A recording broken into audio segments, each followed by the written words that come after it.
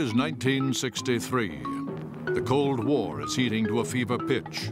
A tense world has witnessed escalation of the Vietnam conflict, the building of the Berlin Wall, the Bay of Pigs invasion, and the Cuban Missile Crisis, bringing civilization to the brink of destruction. But from the unique perspective of one man, there is a lighter side to everything, even Armageddon. Well, boys, I reckon this is it.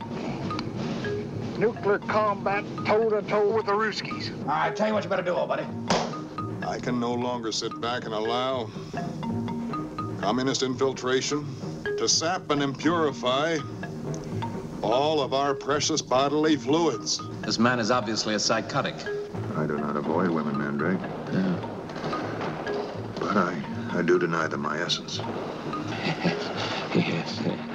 Has that plane really got a chance of getting through? If the pilot's good, see? I mean, if he's really sharp, he can barrel that baby in so low. I mean, you ought to see it sometime. It's a sight. A big plane like a 52. Vroom!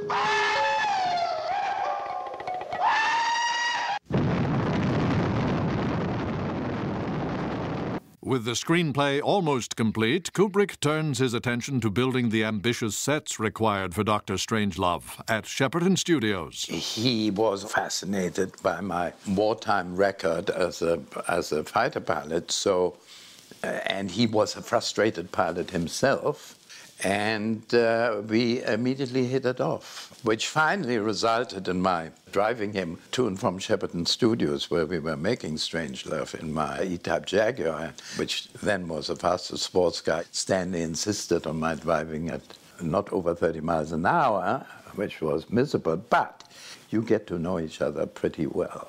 Much of the action in Dr. Strangelove takes place in the now legendary War Room. Although no such place actually exists, Kubrick insists that the set reflect a totally realistic atmosphere.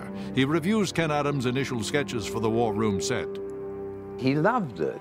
He said, that's exactly right, you know, you've got it. And I said, you know, yeah, everybody is telling me this man is so difficult to work with. And in my first conversation with him, I seemed to be getting there. So I was so optimistic. And then, as always with Stanley, about 3 or 4 weeks later, we were driving to Shepperton, and he said, gee, Ken, I've been thinking about that War Room. You put it on 2 levels, and what am I going to do with the 70 extras on the upper level? And I think you have to rethink your concept. And I was really thrown because I had to start from scratch. I tried to calm down by taking a walk in the grounds at Shepperton Studios. And then, after I was sufficiently calmed down, started doodling again on different ideas. Adam designs a set that will become legendary. To build the War Room, he employs more than 150 tradesmen. The set measures 130 feet long, 100 feet wide, and 35 feet high. The centerpiece is a table 22 feet in diameter. Stanley liked it and said, can you cover it in green baize?